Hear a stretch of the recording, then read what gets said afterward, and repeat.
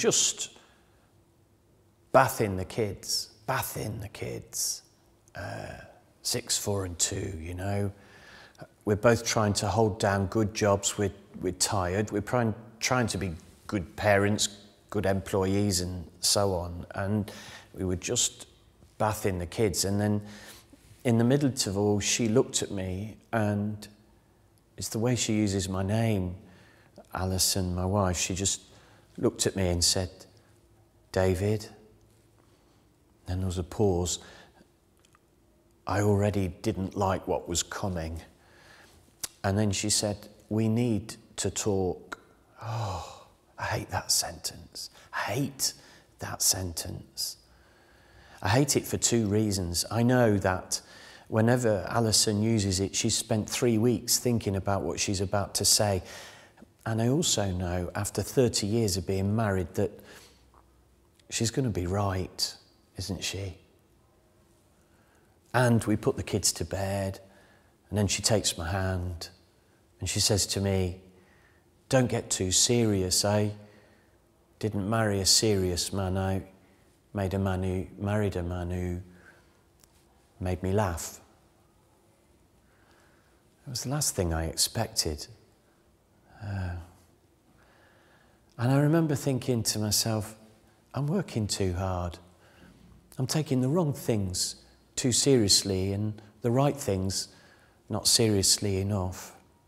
You see, family life is hard. Pope Francis tells us in his document, The Joy of Love, be careful of idealisation. You know the thing, we make things so perfect that they're unreachable. We're even doing it to Christmas now. You know, you look at the adverts and they're like banquets, and you just think, who can live up to that? Well, the same thing happens to family life if we're not careful. We package it in such a way that the last place people want to come to is the church. And here's the irony, you know. I think to myself, all the idealisation, what does it do? You know, happy ever after. You know, we have our romantic comedies, right? And they begin with a romantic encounter, a little bit of joy, then something goes wrong in the middle of the movie and there's a row, and then the film finishes with a chase to the airport and a proposal, and everyone's happy and you leave satisfied. But actually we know life's not like that. Now here's the deal. Pope Francis says, I want a church that's bruised, hurting and dirty, not tidy. A church that accommodates, welcomes, offers mercy to the most vulnerable, the weakest, the perplexed. Now, the work that you're doing with these children is an opportunity for the families, and the opportunity must be one, Pope Francis says, of mercy. That everyone should feel loved, welcomed and forgiven. That's the first encounter. Loved, welcomed and forgiven. Now some of the parents might not look interested. Some of them might wonder why they're there. Some of them haven't been to church for years. Some of them are not Catholic. Some of them are not together. But they're all to be welcomed, all to be loved and all to be forgiven.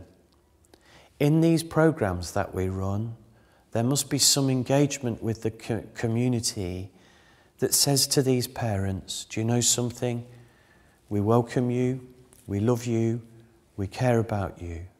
A merciful church, a church that doesn't judge first.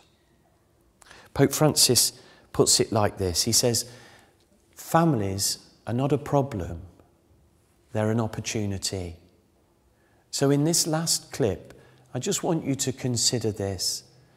Be aware that your demeanour, your approach, no matter how unresponsive the parents are, is what's going to affect them. And they may not respond immediately in the way that you'd like them to. But trust in the Spirit, trust in your conviction. You're good at this, you can do this, and we invite you to go out there and be missionary disciples. Thank you for being a catechist. You know what to do. Here comes the quote and the questions.